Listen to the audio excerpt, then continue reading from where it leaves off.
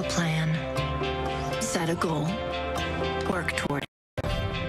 Our next guest is a star, co-executive producer, leading lady of Grey's Anatomy, the longest-running primetime medical drama ever, TV's $20 million woman, Pompeo. I get to be a superhero in Scrubs and bring smiles to people's faces. This show is unbelievable. These shows have come and gone. And thank you to the fans.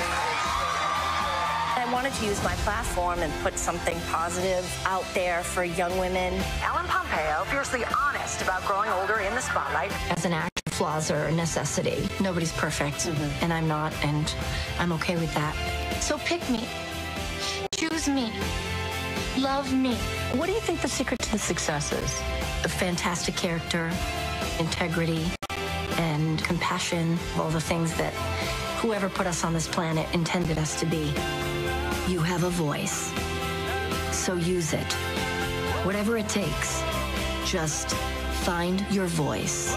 And when you do, fill the damn silence.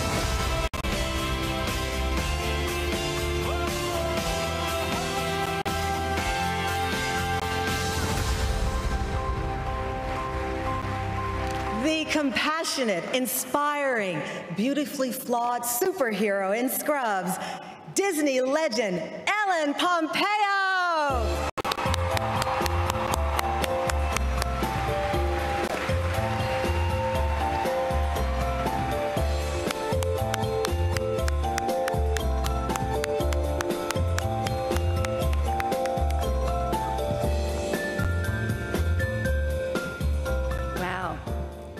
Thank you, Bob. Thank you, Tamron. Thank you all. It's my least favorite thing, speaking in public. You've all done this, made me a legend. I was thinking about this morning in the shower, and I thought, now that I'm a legend, my daughter Stella is here with me. And last night when I went into her room to tell her to shut down that computer and go to sleep, she was fantastic, deep, deep belly laugh. A deep belly laugh. And I said, what is so funny? And she said, Blackish. And I said, what is it about Blackish that you love so much? And she said, it's so relatable, Mom. So that's the power of storytelling. The power of, so Stella also, so now that I'm a legend, you have to do what I say, please. But that's the power of storytelling. It's powerful.